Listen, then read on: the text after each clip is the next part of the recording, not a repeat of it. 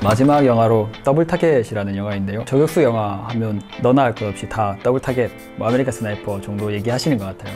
그만큼 많은 사랑을 받은 영화이기도 하고 실제에 대한 장면보다는 조금 허구적인 장면도 많이 포함되어 있어서 좀 재미를 더 많이 가미한, 영화 요소를 더 많이 추가한 영화라고 많이 알려져 있습니다. 그래서 제가 한번 보면서 어떤 것들이 잘 되어 있고 잘 안 되어 있는지 한번 다뤄보도록 하겠습니다.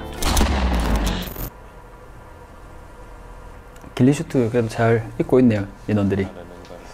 근데 아쉬운 건 몸은 잘 위장을 했는데 병기 위장이 안 돼 있는 게 좀 아쉽긴 합니다. 요즘 병기까지 위장을 같이 다 하는데 색깔 도색 말고도 병기에도 이제 스코프 반사 안 되게끔 창도 만들고 그런 청이 잘 안 보이게끔 위장을 많이 하는데 그건 좀 안 해놨네요. 근데 지금도 보면 최고의 저격수인데도 불구하고 계속 뭐 이게 잘못된 건 아닌데 산 쪽만 보고 있더라고요. 근데 지금 보면 차량이 이동하잖아요. 근데 한쪽 눈으로 이렇게 스코프로만 추격하기 진짜 힘들거든요. 근데 그런 부분은 진짜 영화의 요소가 많이 포함된 것 같아요. 그리고 추격을 저렇게 할 때는 고배율로 잘 안 하고 배율을 좀 낮춰서 하거든요. 그래야 추격하기 쉽기 때문에. 그리고 병기를 저희가 잡고 보고 있잖아요. 이렇게 보고 있는데 추격을 하면 거의 이런 식으로 움직여요. 근데 가만히 딱 누워있는 상태에서 이렇게 추격이 안 돼요, 여러분. 근데 그런 것들이 좀 잘 안 담겨 있다. 그 옆에 관측수가 거리, 바람, 온도 다 불러주거든요. 그럼 이제 저격수가 확인해서 아, 이 정도면은 내가 오전에 이렇게 해야 되겠구나 라고 생각하고 쏘는 것 같습니다, 방금. 지금 병기 체이탁이라는 병기를 사용하고 있습니다. 체이탁은 우리나라에도 몇 정이 들어와 있는 걸로 알고 있습니다. 타 특수부대에도 쓰고 있고, 근데 전용탄을 써야 하기 때문에 발수를 많이 사격을 못 한다고 들었습니다. 좀 아쉬운 부분이긴 한데 지금 1600m를 사격을 한다라. 1600m에 한 이만한 통조림을 사격을 하거든요. 헤드샷보다 더 한 거죠, 사실. 저런 고산지대에서 바람도 어떻게 부는지 모르는데 저걸 한 번에 맞춘다는 게 사실 상당히 어렵습니다. 근데 지금 최고의 또 저격수 밤리스의 거는 바로 또 통조림 맞추더라고요. 그런 모습이 영화지만 되게 대단하다고 생각했습니다. 드라마는 탄이 휘던데요. 근데 탄은 한 번씩 휠 때가 있습니다. 탄이 단도가 날아갈 때 보면 바람이 나는 거에서 움직이는 보이긴 하거든요. 한 번씩 이렇게 휘어나가는 게 한 번씩. 막 심하진 않지만 아주 미세하게 휘는데 저한테 좀 더 크게 보였을 수도 있습니다. 지금 이제 바람 측정을 하고 있죠. 3마일 정도. 이제 3mm 보안 이런 얘기는 크리크를 수정한다는 얘기거든요. 지금 같은 경우는 리본이 이렇게 막 이렇게 움직이고 있잖아요. 그래서 이런 각에 따라 우리가 바람 측정을 많이 하거든요. 지금 이제 이런 도심에서는 나무 아니면 뭐 리본 또 옷 펄럭임 이런 걸 가지고 많이 측정을 합니다. 제가 사격을 할 때 지금 나의 이 위치, 이 바람도 되게 중요합니다. 그래서 예전 리뷰할 때 500m 안까지는 바람의 영향을 크게 받지 않는다고 말씀을 드리긴 했지만 그래도 방향이 조금씩 받거든요. 그래서 지금 500m까지는 부는 바람이 좀 비슷할 수 있기 때문에 풍속계를 들고 다니면서 바람이 얼마나 부는지를 측정을 하고 대입을 시켜서 계산하고 사격을 많이 합니다. 근데 이제 500m가 넘어갈 때는 바람 측정할 수가 없잖아요, 여러분. 지금 내가 있는 위치보다는 지금 목표물 주위의 바람이 더 중요하기 때문에 그 주변을 더 면밀히 관찰한 뒤에 사격하는 것이 아주 중요합니다.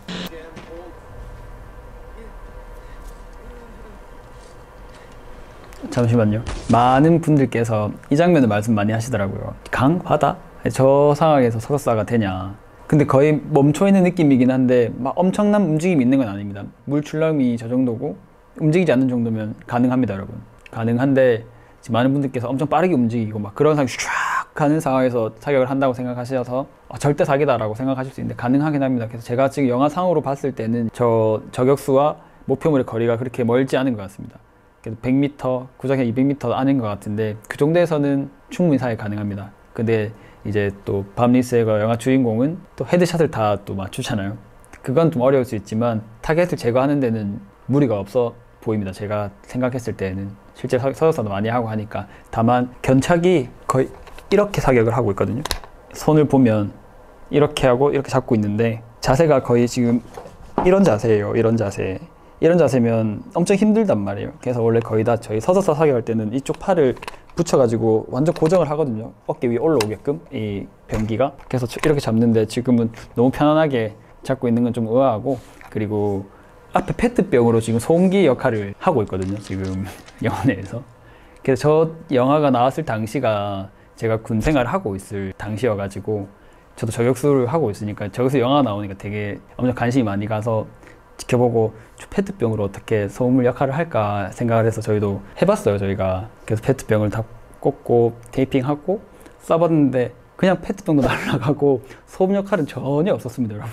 그래서 저런 부분들은 너무 영화다 라고 생각해 주시면 좋을 것 같아요. 그래도 설상 눈에 있어서 또 위장을 흰색으로 또 다 맞췄네요.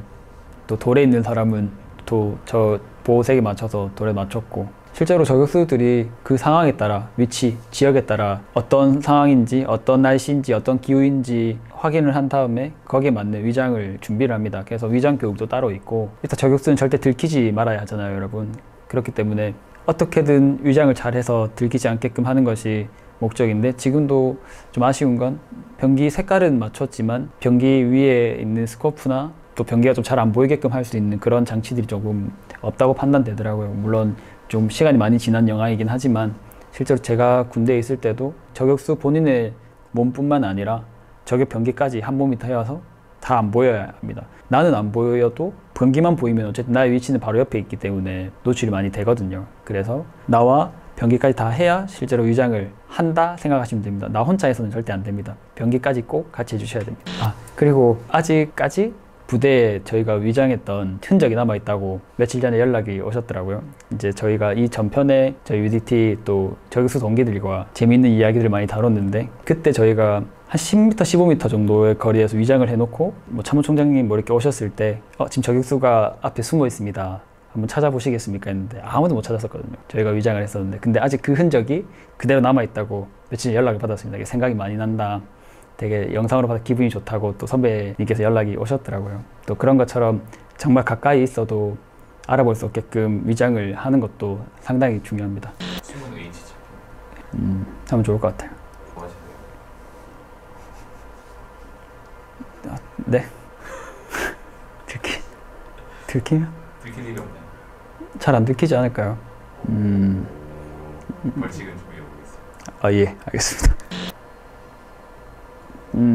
지금 보시면 옆에 이렇게 돌리잖아요, 여러분. 이렇게 스코프를 딱 보시면 위에 있는 게 상하 클리크를 수정하는 거고, 이제 옆에 달려있는 것이 좌우 클리크를 수정하는 거거든요. 제가 바람 조절 이런 건 절대 아니고 그냥 총의 0점 조절, 좌우, 상하라고 생각하시면 좋을 것 같습니다. 그래도 저 멀리서 또 손을 또 맞추네요, 역시. 상당합니다. 있는 여자친구한테는 좀 영향이 없나요? 네, 영향이 전혀 없습니다. 네, 전혀 없습니다. 대신에 뭐 까딱 잘못하면 내 여자친구를 네, 그럴 수 있겠지만 워낙 여기 출중한 또 주인공이어가지고 저렇게 먼 거리에서 눈산 설산에서 바람도 많이 불고 기후 변경이 많은 저곳에서 이 팔을 맞춘다는 게 자체가 너무 대단한 것 같습니다. H님이 지금 쏘겠습니다. 저는 가능하지만 쏘지는 않을 것 같습니다. 총을 대고 있는 상황에서는 쏘지 않을 것 같습니다. 그래서 이 격발 장치에 손이 들어가 있으니까 그냥 격발 못하게 바로 그냥 손을 쏜 것 같습니다. 대단하네. 한미 수레거의 사격 실력에 대해서 어떻게 생각하세요? 아유, 뭐 그 최고죠. 1600m에서도 깡통을 맞추고 저 설산 지역에서도 이 손을 맞추는 실력은 와, 저 정도 되는 것 같습니다. 그러면은 자이제프 형이랑 비교하면 그래도 바실령이 훨씬 더 높지 않나 생각을 하는데, 여기 밤미스가 너무 뛰어나가지고 잘 모르겠습니다. 뭐 혼자 처치도 다 할 줄 알고 살아나고 수영도 잘해, 사격도 잘하고 뭐 다 잘하는 것 같아가지고 실제로 붙으면 바실령이 질 것 같습니다. 그냥 저격수 시점으로만 봤을 때는 별 한 2개, 영화 재미로 봤을 때는 한 4개 반 될 것 같습니다. 그래도 밤미스가 저 좋아합니다. 밤미스가. 근데 실제로 허구적인 부분이 좀 많이 들어간 것 같아요. 그리고 다 쏘면 다 헤드샷이고 쏘면 다 죽기 때문에 미스 나는 장면이 하나도 없어 보이거든요. 근데 아까 뭐 허트로커나 이런 영화를 보면 미스가 많이 나잖아요. 뭐 최고의 저격수에 대한 설정이 그래서 모르겠지만 너무 천재적인 사격 실력을 가지고 소음기도 소음 효과도 없는 그 페트병을 소음 붙이면서 소음 효과도 내면서 그 보트 위에서 사격도 하는 와중에도 헤드샷을 날리고 뭐 그런 모습들이 너무 좀 영화지 않나 생각을 합니다. 몇 개 정도 주셨어요? 한 3개 정도, 반 정도 줄 수 있을 것 같아요. 반하고 반은 실제고. 더블타겟은 제가 워낙 좋아했던 영화고 엄청 감명 깊게 재미있게 봤던 영화입니다. 제가 저격수로 있었어도 그랬고 사격을 잘하는 저격수가 나와가지고 자극을 좀 많이 받아서 이제 부대에서도 좀 많은 시도를 하게 만든 그런 영화라고 저는 생각을 합니다. 뭐 서서싸도 많이 하고 그런 많은 시도들을 저희도 했던 것 같아요. 그때 이런 영화를 보면서. 혹시 1300m 붙이러 가야 됐어요. 우리 한웅이가 붙이러 가는 거야. 한웅이 보고 싶다. 오늘 소개해드린 영화의 장면들을 보면 아주 쉽게 목표물을 명중시키는 것을 볼 수 있습니다. 하지만 그 이면에는 수많은 노력들이 있었고 그 노력들이 이룬 결과라고 생각을 합니다. 특수부대원들은 전장에서 자신의 목표를 이루기 위해서 끊임없이 노력을 하고 많은 분들께서도 각자 자신의 전장에서 수많은 노력을 하고 있다고 생각을 합니다. 여러분들도 노력하면 충분히 자신이 원하는 목표에 다다를 수 있다고 생각하고 또 그 한 방이 자신의 인생에서 큰 전환점을 줄 수 있을 거라고 믿고 있습니다. 저희 채널 이름처럼 여러분들의 모든 미션들이 파서블 할 수 있기를 바라봅니다. 이상 미션 파서블 에이전트 H였습니다. 감사합니다.